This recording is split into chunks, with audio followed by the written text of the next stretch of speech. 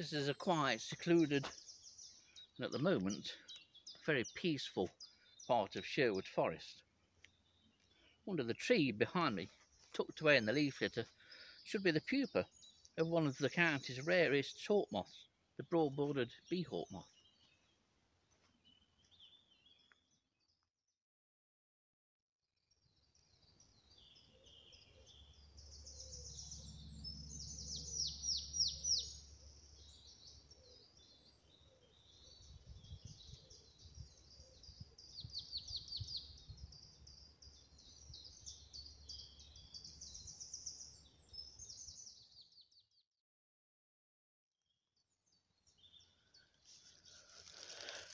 Last year, towards the end of summer, I reared some broad-bordered Bee Hawk-moth larvae very successfully, and I was able to re-release the larvae which I wanted to photograph and which I reared with the idea of photographing.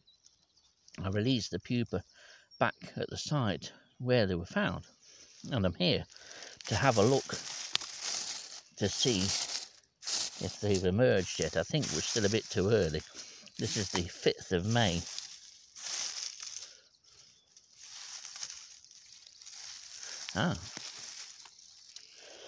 Well, there's the pupa. See if I can get you closer.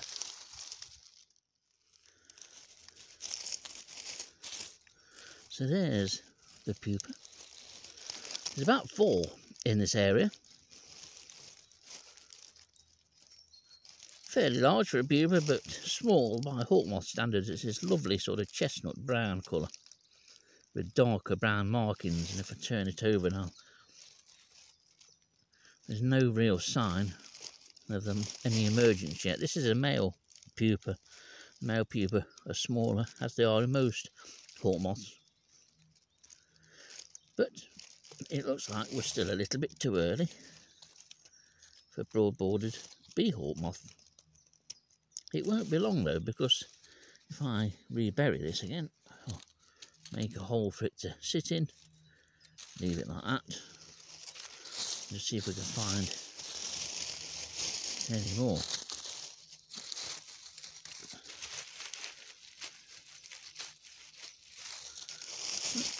We'll cover it up, leaf litter. That's as good as new. No one has any idea what's tucked away in there. Still another week or so to go, I think.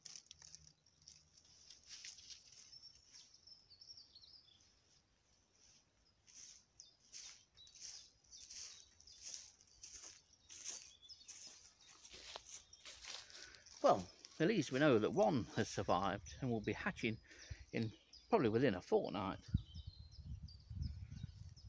The honeysuckle that's growing up this small oak and silver birch is in the prime position. Broad-bordered Bee Hawk-moths prefer honeysuckle growing in partial shade, and that one is ideal. There's another one just a little bit further up from this, and that also produced some eggs last year.